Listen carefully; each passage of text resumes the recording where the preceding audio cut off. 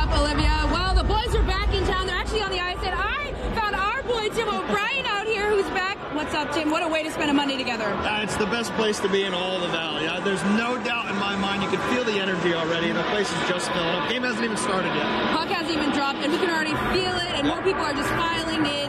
They're on the ice right now. They're getting ready. But, Tim, let's talk about this roster. We talked about the talent up from the top to the bottom, from the rookie to the vets.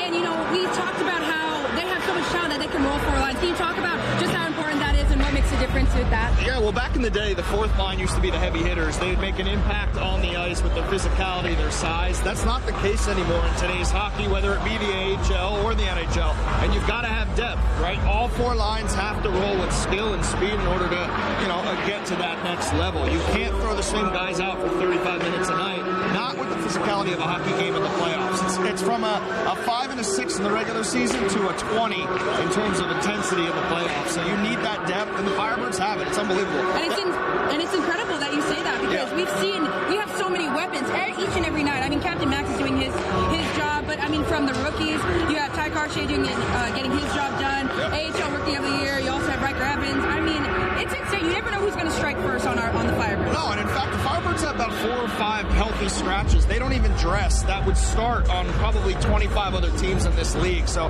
that's how deep they are, the depth of the team. And look, Max McCormick and Cole Lynn had a little bit of a slow third round against Calgary.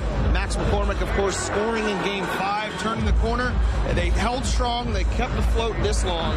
If Max can turn it up, this game will be over quick tonight. I hope so. We hope for a quick one, because they always like to come out hot and heavy. Yeah. And even, what's funny, though, we are expecting more than 10,000 fans across the Coachella Valley right here in this barn, just around us. I mean, it's insane to think that. There is not another team in this league that had a better attendance than the Coachella Valley Firebirds, and it's the inaugural season. We can't stress that enough. So, I mean, look, kudos to the Valley fans. It's unbelievable.